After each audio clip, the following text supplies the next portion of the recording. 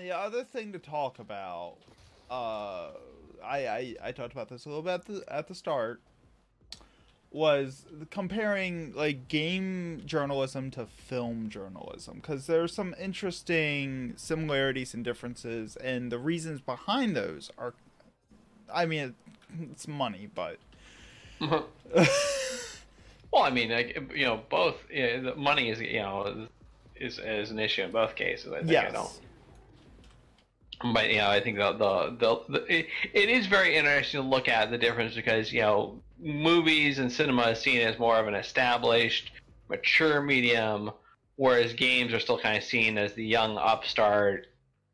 Um, where it's still basically kind of trying to prove itself. right. The so I thought about this for a really really long time, Mm-hmm. and I mean weeks of weeks and weeks I've been thinking about this. Well, and to preface this, like you've actually taken classes on film criticism Film and history, yeah. right. So you're very much more an expert on this than I am. So And so I started with just comparing the process that a game journalist goes through to review a content versus what a film journalist does to review content. And the first thing that I realized with what I've read about and what I've understood is a game journalist will play a game for maybe a couple of hours, if that. They'll right, touch about what 10% of the game on let's say a Bethesda game. They'll right. touch like 10%. It depends on the type of game, but yeah, Yeah. like generally they're not. I mean, to go into a little bit of the process, from as I understand it, game journalists. I mean, like you cannot play an entire game, and review it that way. I mean, there's just no way. There's not Like enough time. right. Even let's just say like let's say it's not an open-ended Bethesda game. It's kind of a closed-end game. Let's say you're looking at like 30, 40 hours of gameplay. Hmm. And like and you've got five people, and you've got 30 games to review. You start doing that math, and you suddenly like realize, well, okay, like if I'm gonna make some weekly deadlines, like that's a lot of people. That's a lot of hours you're gonna need to put in order to in theory have a very complete review of a game. And so Right. they don't do that. Like long and short is they don't do that. Like most game journalists either play an abbreviated version of the game, they might get a development copy of the game that is basically has like it lets them warp around and check things out, but they're not really playing things. Or they'll They run might like a demo version. right. They'll run a demo version provided by the developers. Obviously kind of showing off the best of it. And this gets worse like when you start talking about open-ended games, or like like the really bad culprit was MMOs. Hmm. Because when you have an MMO at launch, like that's its own beast, where you have uh what happens at launch, especially a lot of the problems that MMOs tend to have at launch, overcrowding and things like that. Oh, I found a bonus room. Ooh, lucky you. Yeah, let's see if I can. And yeah, and like, how do you review an MMO at launch? Like, you review the initial leveling process, and like how far do you get into that? It's you get a very limited scope of what the game is as a reviewer. Where a film reviewer, they probably have some interest in the film, if not like they who the filmmaker is, what their style is, who the actors are in it, what they're good for, what they're bad for. Hopefully a film reviewer would know this knowledge. Like, Right, right. you have a very strong idea of what you're walking into for the film, with very little details, and the key thing is that the film reviewer experiences the full content of the film. Right, right, and even beyond that, like you said, like they might know the works of the director. Uh, who killed the? I didn't even see it.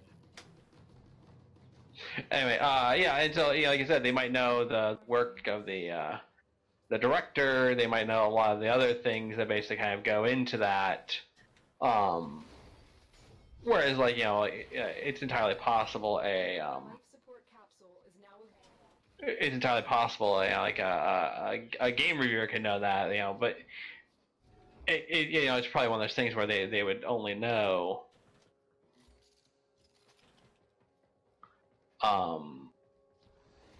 They would only know, it probably is just somebody famous. If this is like an indie game, especially.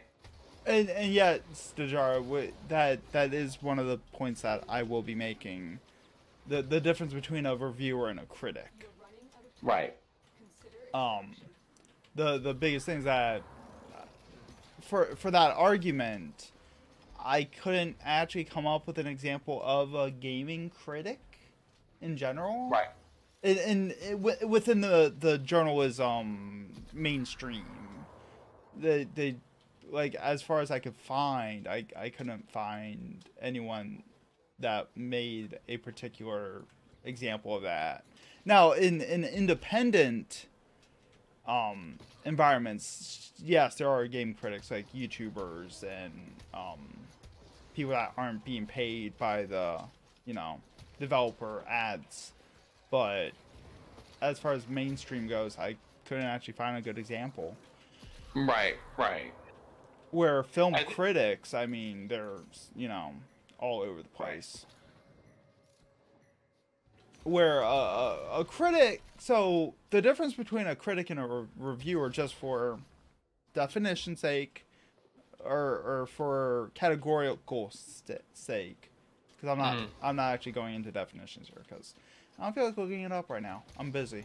A reviewer is someone who simply reviews the content for the sake of distributing opinions, where a critic is actually giving a critical analysis based off technical and both subjective and objective criterias. Right.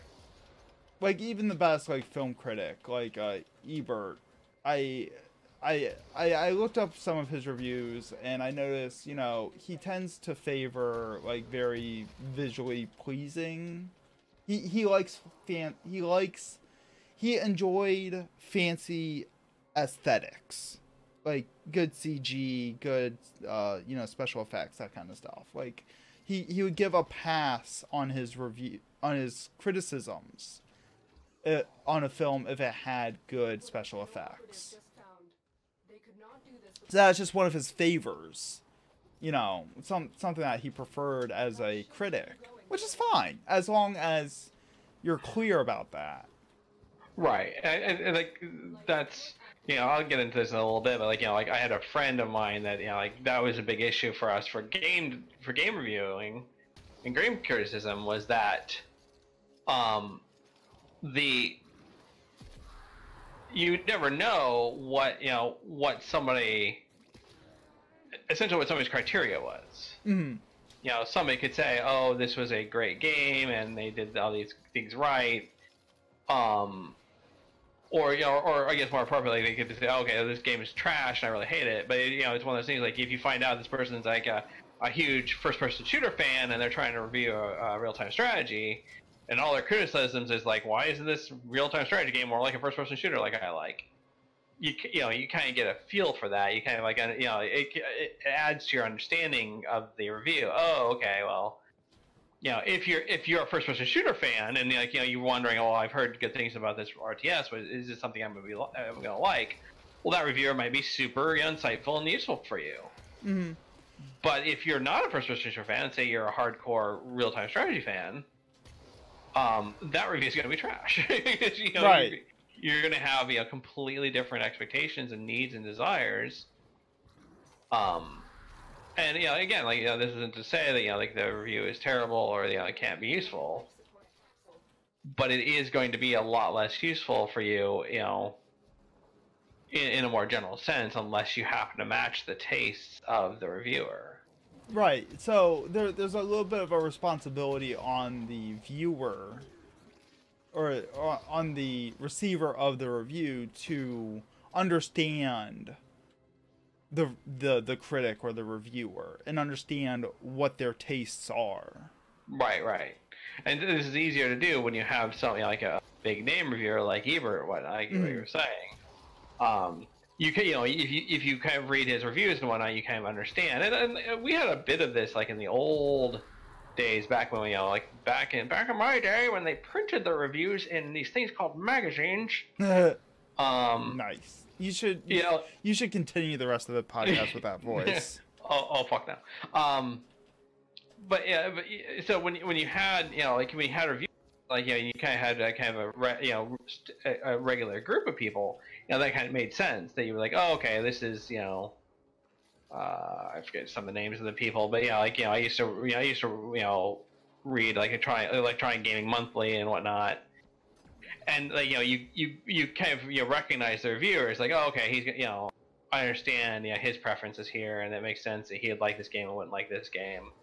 And often they do things. They would have multiple people kind of review a game, give small little blurb reviews, so you could be like, okay, these two people liked it, and I tend to agree with their opinions more, and this third person didn't like it, and I usually don't agree with them, so I'll probably like this game. Right. And I'm like that with the film reviewers that I watch. Especially on YouTube, and I really want to talk about YouTube film reviewers, because it's a totally different environment with them, because they're not they're not reliant on getting premieres. They're not reliant on the filmmakers liking them so that they get access to everything. They're literally fans who. The particularly the guys that I watch, they're just fans that have watched enough film and paid attention and watched film reviewers to have an articulated enough opinion to warrant listening to.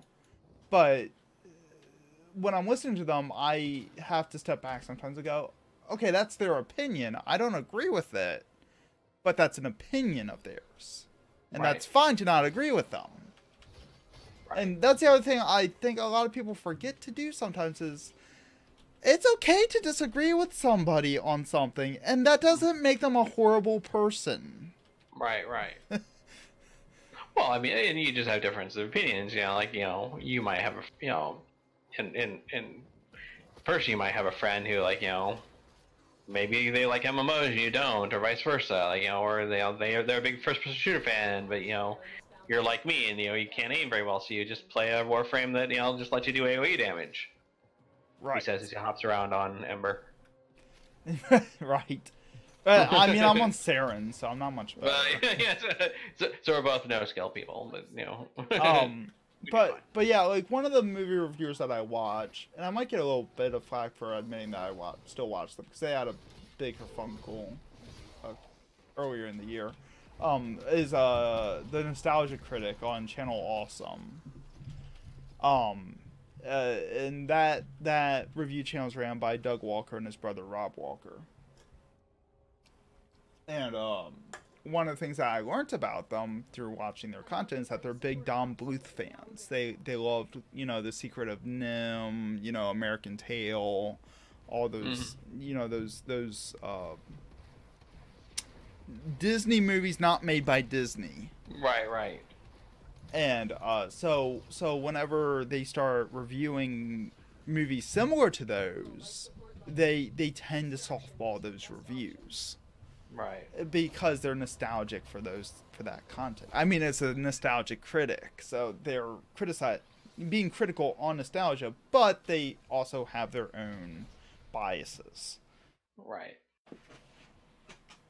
And then, I'll read, this particular gaming journalist that I've grown to not agree with and have a distaste for, and he'll be talking about Final Fantasy XIV, for example, and I'll go, where are you getting this information from, guy? Like, again, he's sharing an opinion.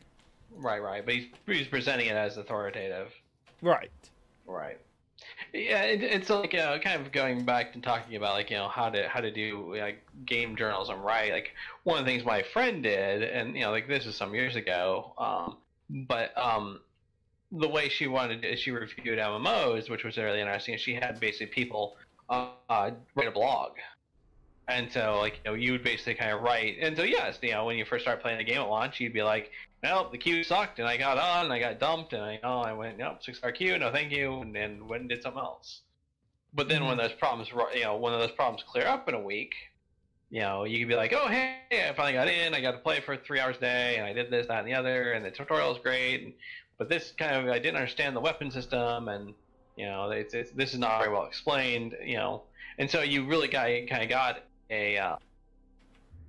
good feel for like the game, because it wasn't kind of bland, generic, oh no, this is a really great game, or oh, this Warcraft game made by Blizzard, best thing ever.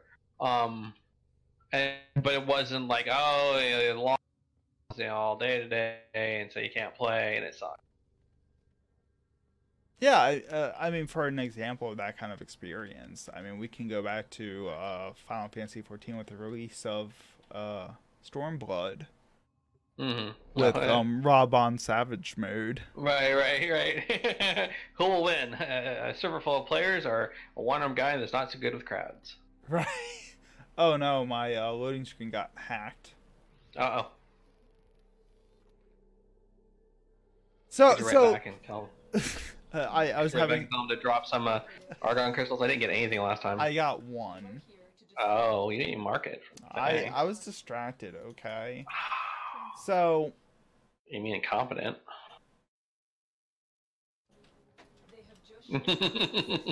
Sorry, I'm trying to get back on subject. Oh. So. Right. And so yeah, I mean that was a temporary thing, but it was pretty major. But eventually, Stormblood was more. Now Stormblood is obviously much more than not being able to get past Raban. Yeah, right. So being back on subject, comparing game reviewers to critics. Yeah. So one thing that a film critic can do that a game reviewer can't, a film critic can watch the film again. Like, I know a lot of film critics where they'll get a premiere invitation, but they'll buy a ticket for a second viewing before they do their review. Right. So that this is easy to do because it's it's $10 and right to buy a ticket. So as opposed to have to buy a game on another or say you want to do you're reviewing a game that's on multiple systems. Well, buying the Xbox and the PlayStation 3 or 4 version is going to be costly. Right, because in film review and film viewing in general, there's actually a rule of 3 that happens psychologically. The first time you view a film, you get an initial it's been noted that viewers view the film emotionally the first time through. That's when you're getting your first reveal of it, and you're having your emotional response to it. And then the second time you view it, you start looking for details, and you start noticing things that you missed the first time because you were reacting emotionally.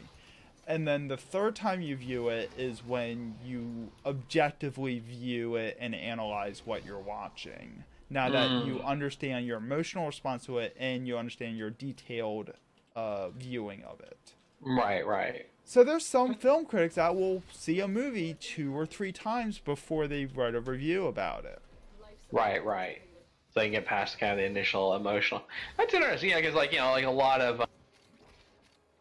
of game reviews tend to be on that emotional level, like, oh my god, this was such a blast, or like it was just amazing walking into this thing in place the first time. Right.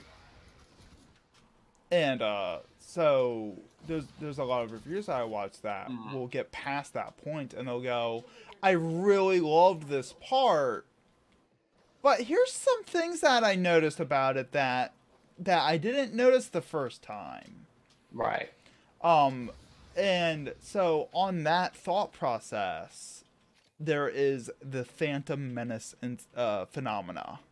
And this is an actual film thing where, because there was such of a long delay between the Return of the Jedi and Phantom Menace that, the Phantom Menace got, like, raving reviews on first viewing. Ebert gave it a 4.5 out of 5. Right. My marks are not going crystal for you. Because I'm not an asshole. Thank you for interrupting me mid-sentence, so I can't even edit it out, you fucker. Continue.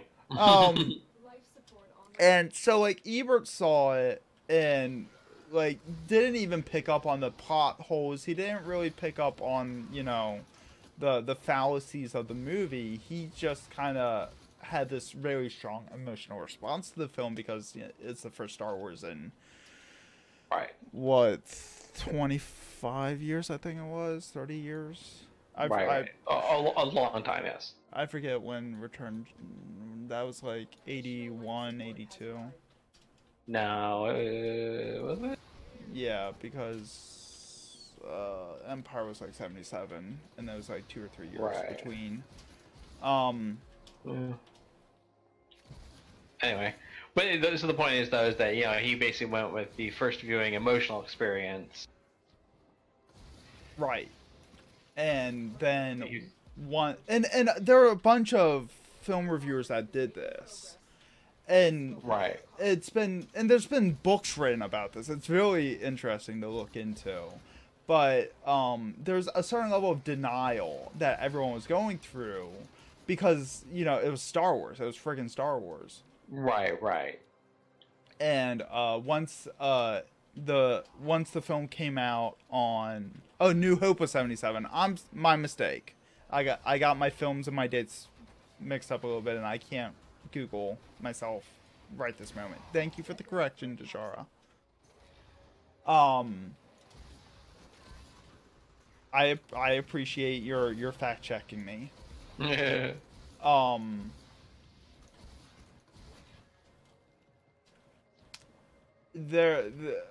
So, like, once Phantom Menace came out on DVD and everyone watched it again, first off, I should also note that Phantom Menace actually looks better on big film than it does on TV screen. Like, just the amount of detail that you get out of a DVD release did not do the film justice. It just looks better on the big screen, on film. And there's a lot of films that are like that. Right. Once everyone got to view it again, and once the hype died down, and the heart pounding stopped, like everyone started going, "Oh yeah, that doesn't make sense." Like maybe this isn't so good. Right, exactly. And then by the time Attack of the Clones came out, everyone started to realize that. This was again like a pretty blatant nostalgia cash in rather than being a right, and like everyone's just like, oh, maybe it's just because it's the first one coming back, and and maybe Right. and they're just setting up the story. It'll get better in the next Right, one, right. and then the next one came, and everyone went, oh. The classic fan denial, like, no, it'll get better. It has to. And then the third one came out, and everyone went, like reality really set in by the time you got to Revenge of the Sith, and we're going through the same exact cycle now. With the latest Star Wars movie. Yeah, Force Awakens comes out. I'm sorry, I didn't mean to get on a Star Wars rant. I was gonna say, like, it's like the thing now. We're gonna get on a Star Wars discussion every single. No. stream. So, anyways. No, okay. If we want the Star Wars rant, I'll do one Thursday. Okay, you can come back. I'll continue this thought. But I think it's potentially interesting because like this is like what happened there is kind of what happens with games pretty regularly, right? Mm-hmm. Where you have these kind of beloved game. You have these beloved game series and whatnot. And then and then it becomes anchor, like you were talking about earlier with the Zelda games. Mm-hmm. Like, how dare you lower the Zelda game average score with your petty inconsequential opinion. When Jim Sterling, I think it was Jim Sterling, it might have been Total Biscuit, I don't remember who the reviewer was. Obviously just doesn't like durability mechanics in games. Like, right. That's their taste. Right. And you can't fault them as a reviewer for having this, taste, even though it may affect, the on paper review score. Right. As a gamer, I didn't like the durability mechanics. And right, it's sad. So knowing about this, like, it was potentially useful for you, but right. And like the interesting part about that is that there's a DLC to make it so that the Master Sword doesn't have durability anymore, and it becomes a permanent weapon. But you have to go through this really hard DLC to do it. So then you're just like, what did they put in the durability just to include this DLC? Right. So like that's interesting too. We will all share in this bounty. Hold out as long as you can. But so okay, I did just think of one game critic on YouTube. I haven't watched a lot of their content, but it's based off of a film critic. Yeah. Have you ever seen? I think I've linked to you CinemaSins before. Yeah. Where it's just a guy just rattling off every little nitpick he can find. Right. There's someone took his format and made it for gaming. Oh, yeah. And uses like very similar nitpicks, and I'm just like, okay, that is a form of game criticism, even if it is a giant joke. Right. Because that's the thing with CinemaSins is that he's nitpicking, but like it's all a joke. Because he loves the movies he's criticizing. He's just jokingly being let's put out all the flaws they have. Right. And even some of them aren't even real flaws. They're just him going, well, I didn't like that, so ding. Right.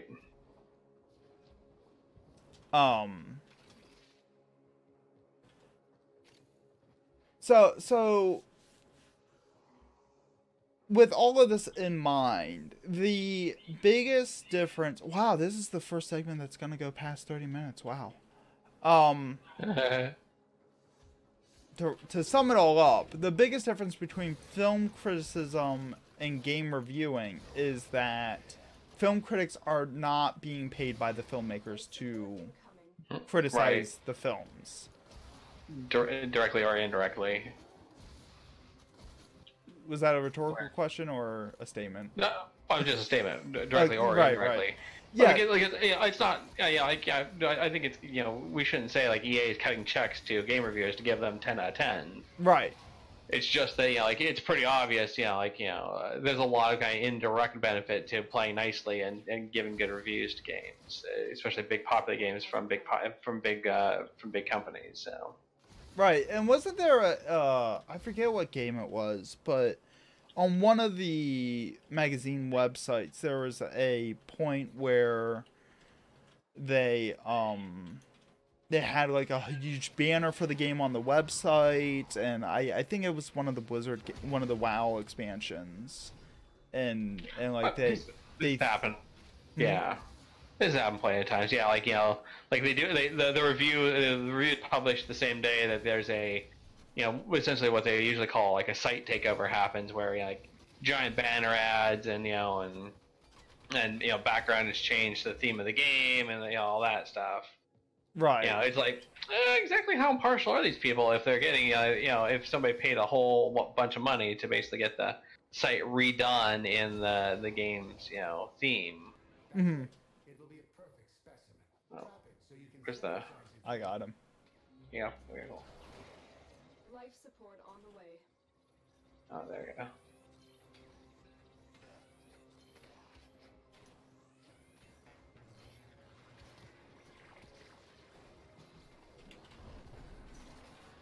Life support has been replenished.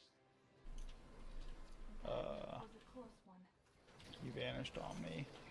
I see him. I hate that they can go invisible like that. Yeah, they move just super fast.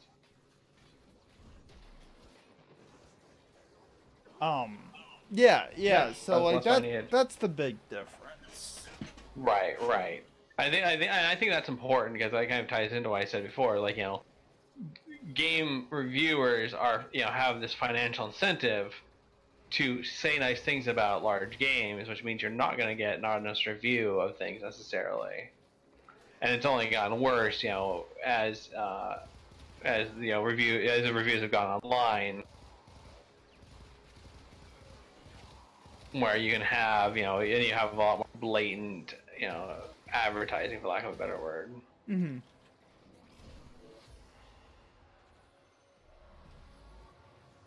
Oh, so that was a good segment. Let's deep breaths. Mm-hmm. Take a breath. Make fun of Maulgrim. Ready for a capsule. I know your life is so difficult. It is. I mean, you're such a simple person. Like coming up with new insults all the time. God. The more successful we will be. No comment. I zoned out. What? Case in point.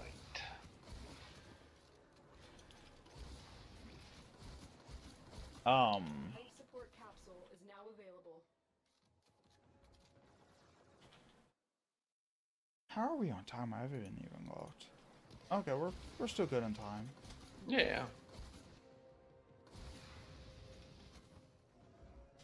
That's the thing with Warframe. It's harder to look at all the screens. Yeah. Kind of looking over might get you killed. Right. Yeah, I hope everyone's having fun. Okay, so Dejar says